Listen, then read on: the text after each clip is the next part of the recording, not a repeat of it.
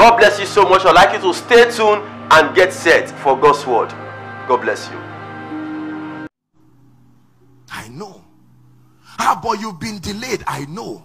I should have had 3 children now. I know. But I know that God can still give triplets and compress 8 years in 9 months. I know he can restore. So it gives me rest. My sister, there's one man, he's not exactly a man of God, but he's not a herbalist either. He can help you. And he said, no, I know. That knowledge gives you stability. Are we together now? Yes. Compromise is proof that you don't know God, that your knowledge of God has been exhausted and you have to outsource another support system.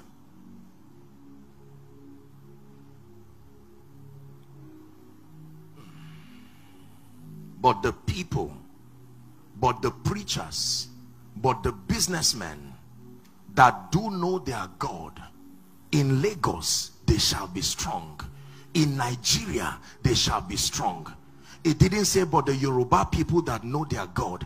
It didn't say the Igbo people that do know their God. It didn't say the Hausa people that do know their God. It didn't say the Calabar people. It didn't even say the nationals that know their God. The people that do know their God. They shall be strong in any city, and they shall do exploits in any city. They shall be strong. Capacity.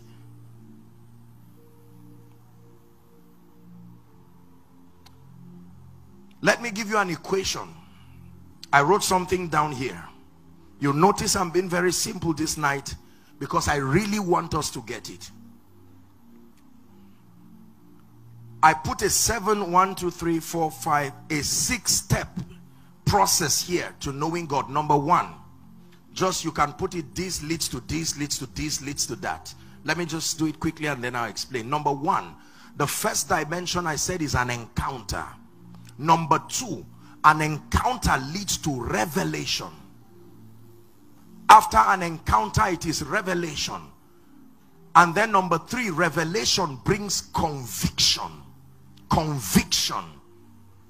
Number 4, conviction produces faith. Faith produces actions of obedience. And your action of obedience produces results. This is how it works. So it starts with an encounter. Then it leads you to revelation. Then revelation produces conviction. Then faith or belief, if you want to write it. And then that belief gives you the platform to act in obedience. Actions of obedience. And then your action leads to results. This is how we get results in this kingdom. It starts with an encounter and ends with an awe-inspiring result.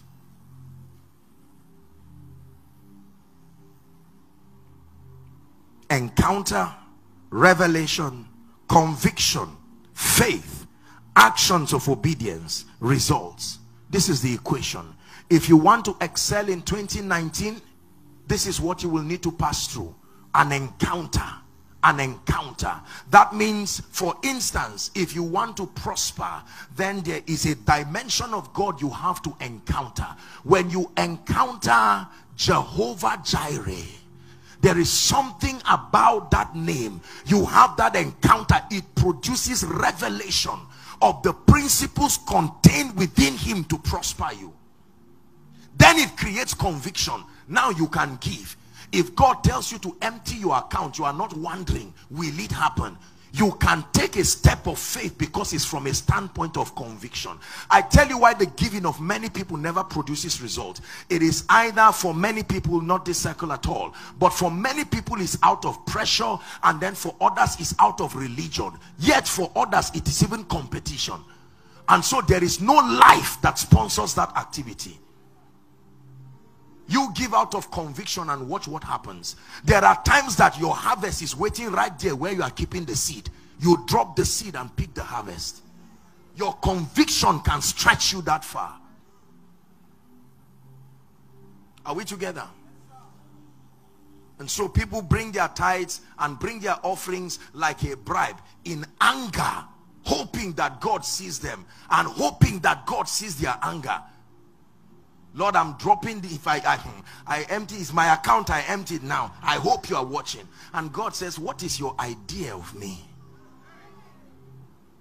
If you being evil know how to give good gifts, is it in your Bible? But somebody comes and says, Lord, I trust you. When you give to a rich man, do you cry?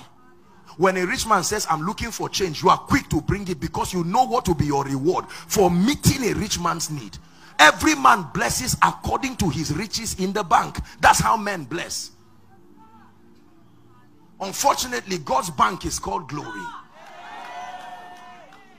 So he supplies your need, not according to your need. Because sometimes your need is an insult. So he has to supply it according to his riches in glory. Please don't think I'm just motivating you. It's true. It's true. The people that do know their God, when you give from a standpoint of an encounter, that spirit of giving is at work. You understand that your seed can bruise the head of the serpent. It's true.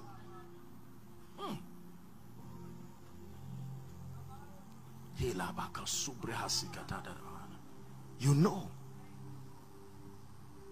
You understand a dimension of God that brings favor, and you know you are carrying it. You see that? That conviction, every time you see people, is as if they owe you. You expect them to respond to the anointing on you. So when you see them looking at you, you know it's working. They are under the influence of something like a charm. They may not know, but say, I've been looking for you. Of course you have been looking for me. There is something that should make that happen.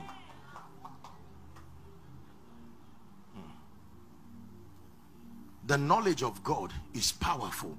The knowledge of God has monetary value. The knowledge of God is valuable. There are things, if you know about God, it will make you know other things about Satan. One of the greatest revelations about Satan is that it's not just that he is defeated, is that Satan can be tired. That's a very powerful revelation, because people faint when they are tired. A man can be defeated and still stubbornly try to lay claims. That's what Satan does. But there is a system that provides weariness to the point that he will even flee. It's a system of resistance. The Bible says resist the devil. You need to know what that resisting is. That there is something a man can do to the devil, and you watch him, he watches you and goes. Resist the devil and he will flee. Is God speaking to someone tonight? Because we need to come out of this conference full of faith and convictions. Some of you need to run and go back home and say, this is it. I wrote my prayer points and edited some out of unbelief. I'm adding them back. I'm adding them back, and I'm reducing the time for their manifestation. Because something about the knowledge of God has entered your spirit. Look at what happened to people in the Bible every time they had dimensions of encounters with God. It changed their perspective. Look at David, for God's sake. Look at David. Look at David standing before Goliath. How can a little teenager watch very strong veterans, military veterans, and this young boy comes to serve food and hears a beast roaring, 6 fingers and 6 toes, and David laughs. He says, God, I know something about you that can throw this man. And then he went to Saul. He told his brothers. The brothers said, return home before we beat the living daylight out of you. And then he met Saul. Saul only asked a question: what tribe and what family are you coming from? And then he allowed him, gave him spears, and he said, no, I wasn't trained with this formula. The God I know does not need all of these things. David is standing before Goliath.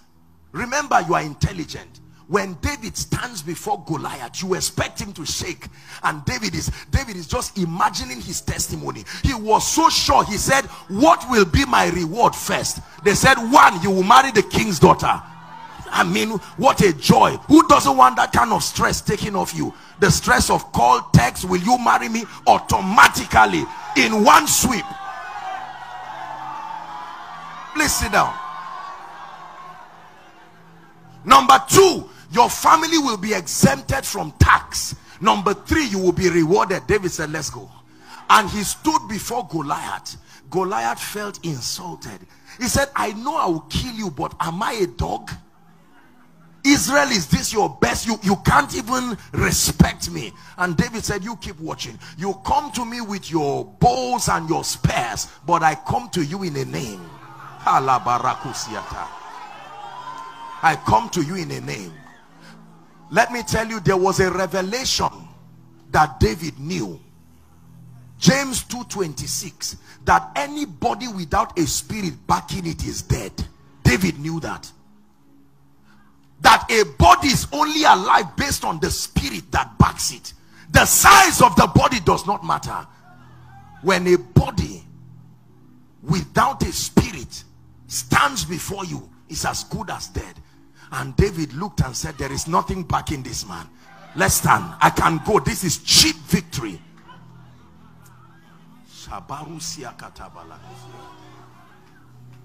And then he told him, he said, mister, let me even tell you how I'm going to kill you. Number one, you see this sling is going to hit your head, then you will be on the ground, and then I will use your own sword, cut off your head, and then I will lift it up. And Goliath said, I see. I can imagine God in heaven say, who is this? Who is this young boy putting pressure on my integrity?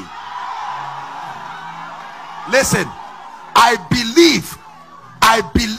Now the Bible does not say it, but I believe no matter what direction that stone touched Goliath, he still would have died. It wasn't about the accuracy of the forehead. Any part of him, Goliath was already dead.